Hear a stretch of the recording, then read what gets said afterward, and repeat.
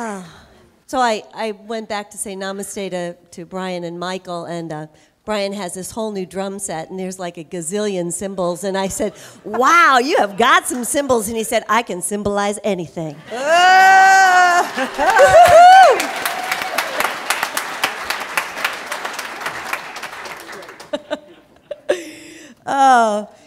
One Sunday morning in the church lobby, between services, the minister was just passing through the lobby, going to his office, and he saw young Johnny standing, looking up at this plaque on the wall. And little Johnny was just standing there, looking at it, reading it. And so the minister walked up to him and said, "Good morning, Johnny." "Good morning, Reverend," Johnny said. And together they just stared at the plaque and looked. Finally, Johnny said, "Reverend, what is that?" And the minister said, "Well, Johnny, that's a plaque. We're honoring all the people who died in the service." And Johnny just got really quiet and could barely hear his voice when he said, "Which one, 9 a.m. or 11 a.m.?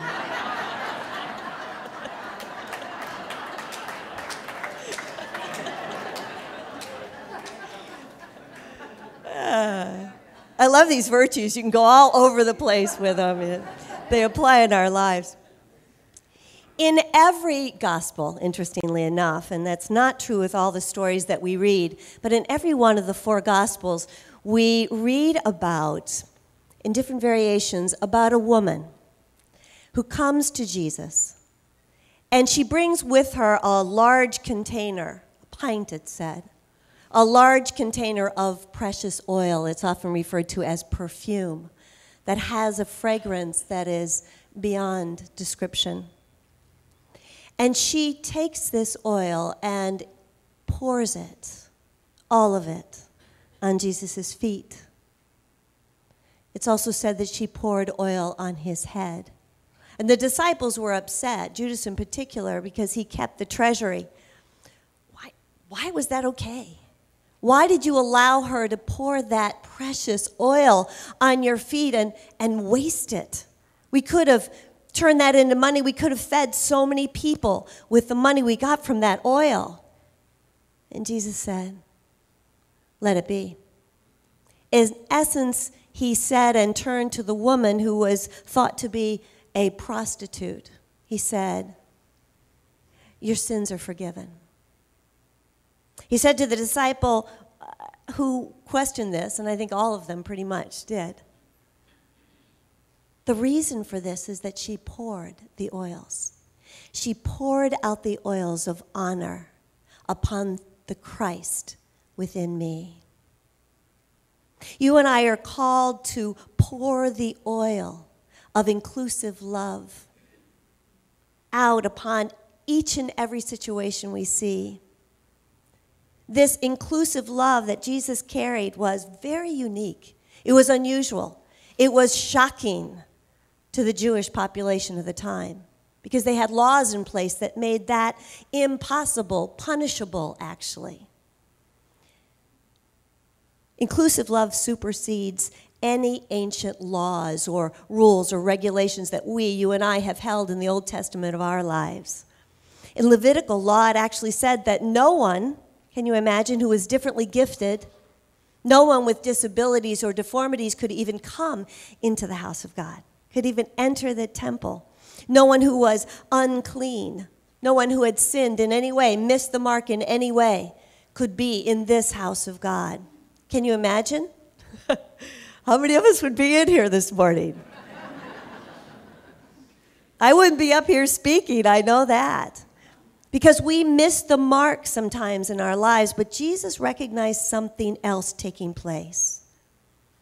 We're not ever outside the love of God, not because of who we're born as or what culture we're living in, how we contextualize God, whether or not we recognize the love of God because of what we've eaten or some conditionality that we're moving through. Now, when Jesus came along, he honored everyone, and it was shocking. Can you imagine? A man who could see the faults, see the mistakes that others made, see that we had sinned, missed the mark, and still was able to see our divinity, still able to proclaim that he and we are one with God. He trafficked, I'm so glad, with fishermen, with thieves, with prostitutes, with tax collectors, with foreigners. Imagine that. Samaritans. And you know what he called them? You know what we're here to call each other? Brothers and sisters of the same God, one power, one presence in which we all live and move and have our being. When we honor others, we get to see them, get to see ourselves just as we are. When we honor others, we can meet each other right there. Whoever you are and wherever you are in your spiritual journey, you're welcome in a place that teaches that kind of Christianity, first century Christianity, and doesn't hold others at bay. We're here to accept ourselves as we are and move on. It doesn't mean that we don't have boundaries that are meant to be healthy or habits that we can clean up in our lives. It doesn't mean that. It means that the truth of us is that which sets us free. And according to divine law, actually then, which works negatively and positively, complaints just beget complaints. Anger begets anger, love begets love, joy begets joy. It's like that. Over and over and over again. And looking for and finding opportunities, and that's what the call is today, for you and I to look for and find opportunities to say kind words to another. Opportunities to encourage each other. That always lifts every single person up. Joe Hawley, did you happen to notice the flowers today? Yeah. Joe Hawley was looking for a way to honor us here today for this particular virtue at Unity of Naples, and he found a way, didn't he? In an exquisite way. Joe Hawley, yeah. You want to raise your hand there, Joe? Go ahead, raise your hand, stand up. Let's see who Joe Hawley is. That's Joe Hawley. So how young was Joe when God started moving through him to beautify our world? Joe was 6 years old when he started making flower arrangements. 6. By the time he was 18, he had his own company called Distinctive Designs. And in the Boston area for 36 years, he was like the go-to designer.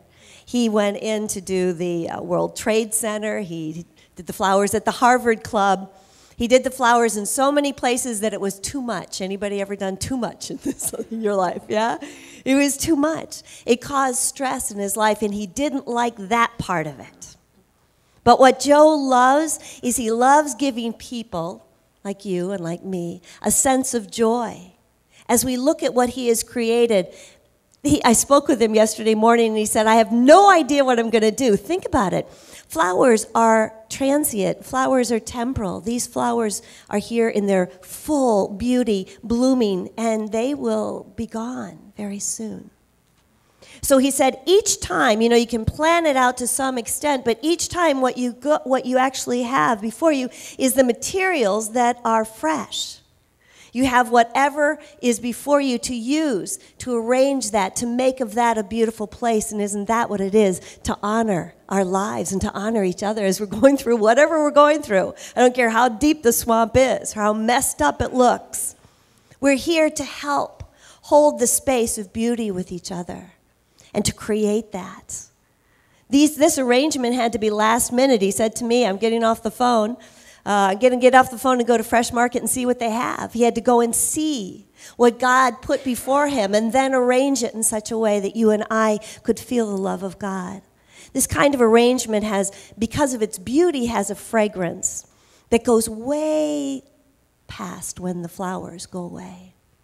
There's a memory that you and I were honored by somebody caring enough to do something, arrange something in our name. in Christ's light. And so that's how this special touch happens. He said he loves helping people, say, who are moving through a time of grief, celebrating the life of a loved one, because he knows that flowers console them. He loves giving a special touch to occasions like weddings so that people will remember them, take photographs of them, and through the years just be amazed at how God blooms and blossoms in their lives. Joe Hawley gave you this as a gift today. Take a mental picture of it. Go ahead. Go ahead and click. Just take a picture of it.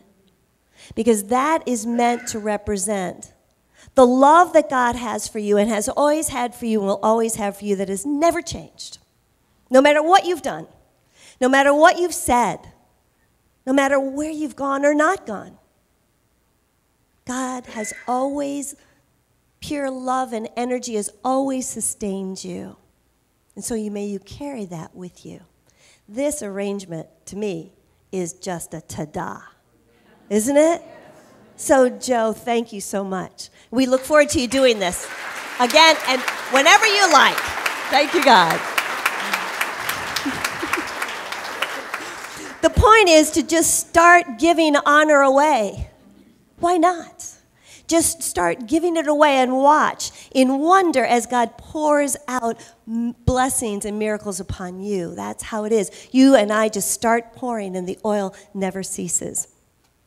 On Thursday night, David and I went out to an Italian restaurant, which I will not name for you, but it was, we have a lot of Italian restaurants here in Naples, don't we? That's Napoli, yeah. And it's a wonderful restaurant. We've been there before.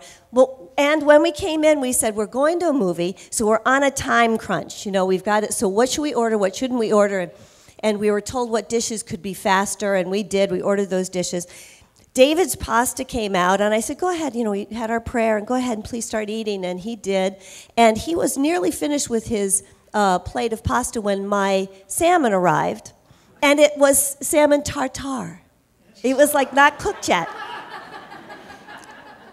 And I said, this is not tuna, this is salmon, so can we please have, would you be willing to cook it? So you're looking at our watches, and wow, the waiter couldn't have been nicer.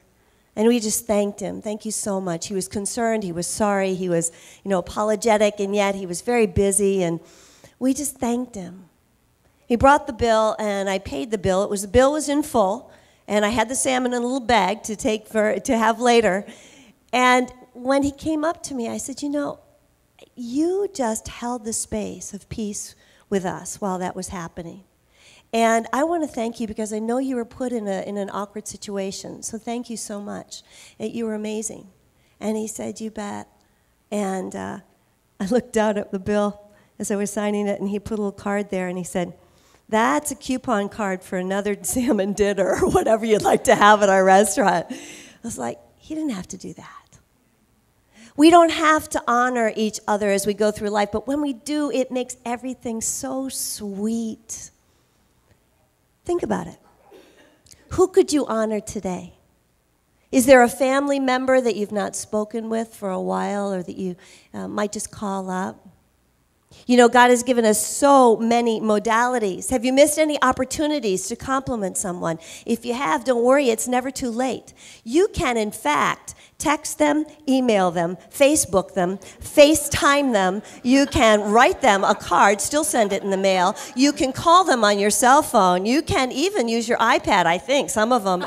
There are so many ways to communicate, but what are we going to communicate? Today, I'm inviting you to be mindful of what it is that you're sharing.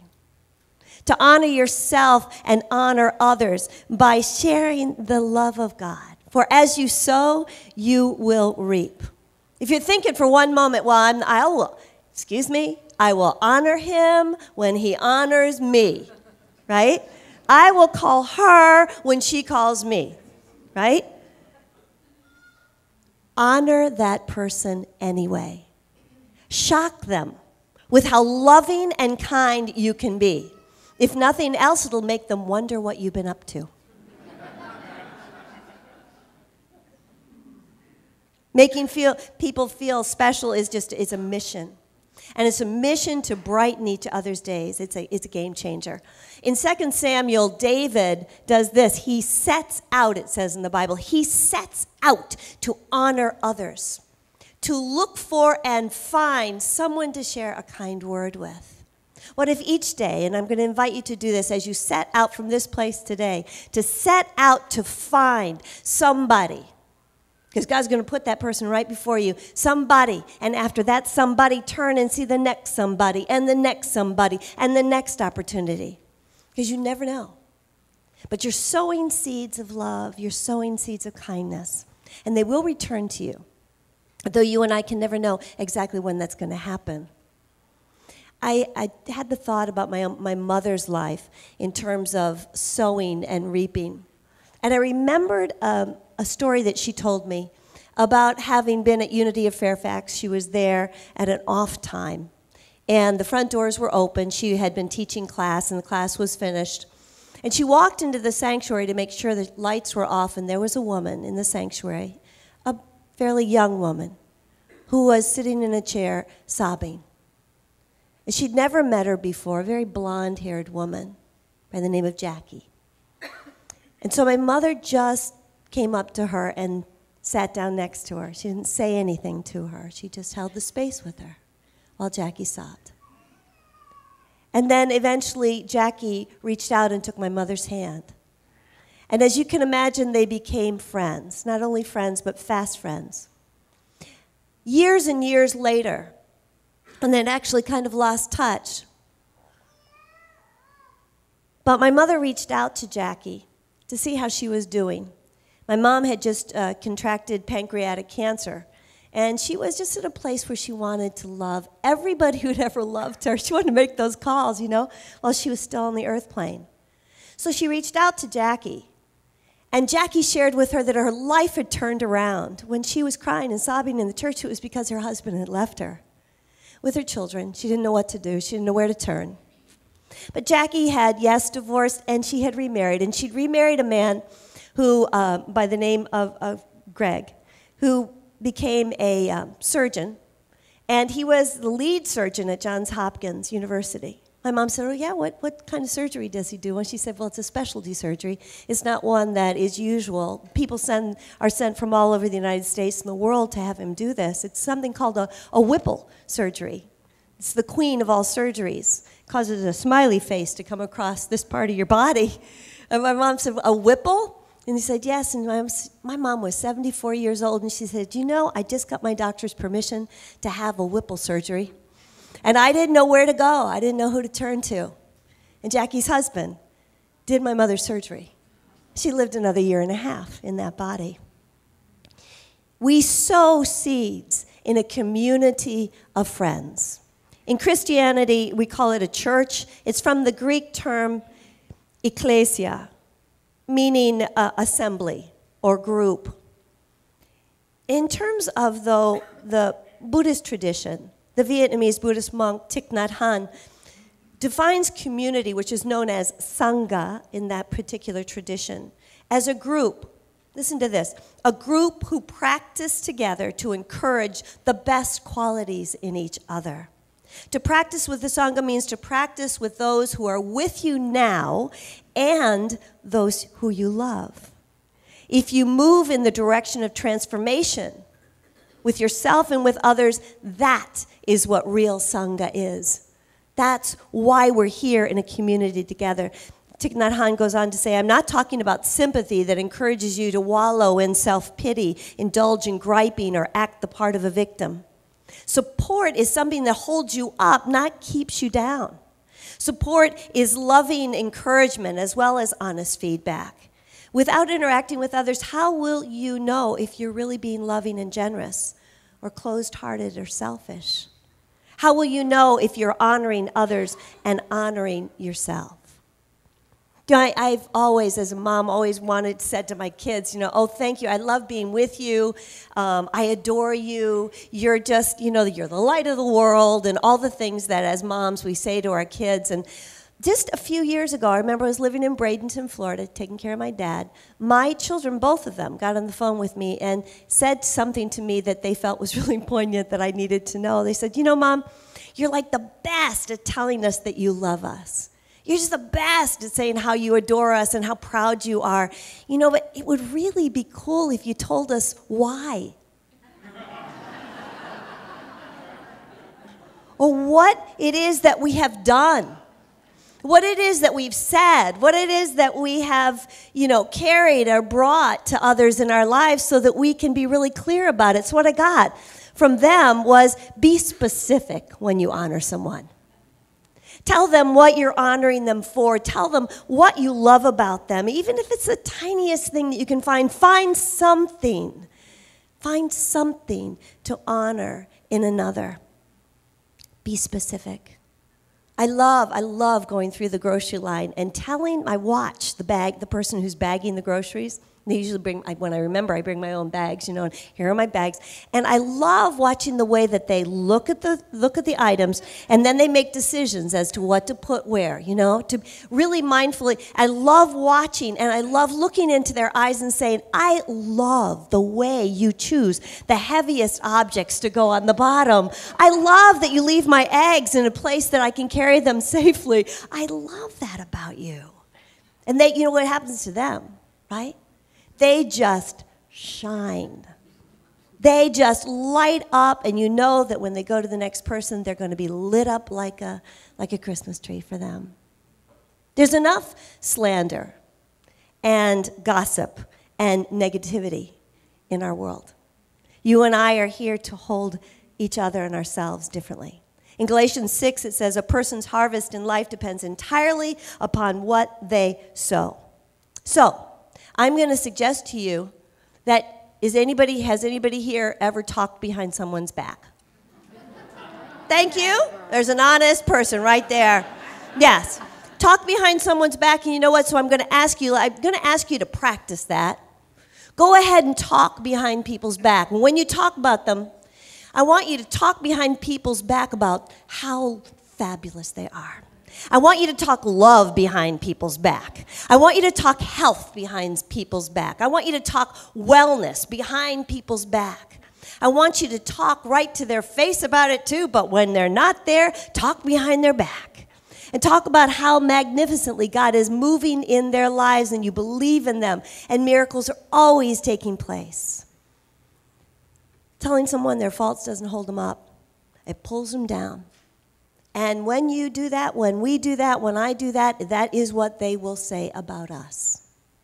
That's how it works. You and I have every reason to honor. You have every reason to honor your mother and your father, no matter what your relationship was or is with them. You have every reason to hold up your brothers and your sisters. Every reason, no matter what. You have every reason to support and speak lovingly about your former spouse. He or she may have done 1,000 things that you did not particularly care for.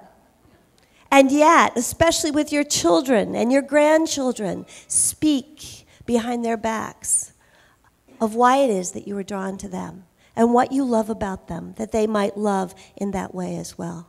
For your attitude makes a huge difference. The situation may not be perfect, people may disappoint you, but you still have your life to live. And how you live it, the way you address it, your attitude will promote you. I don't care what your job is. I don't care if you have a job.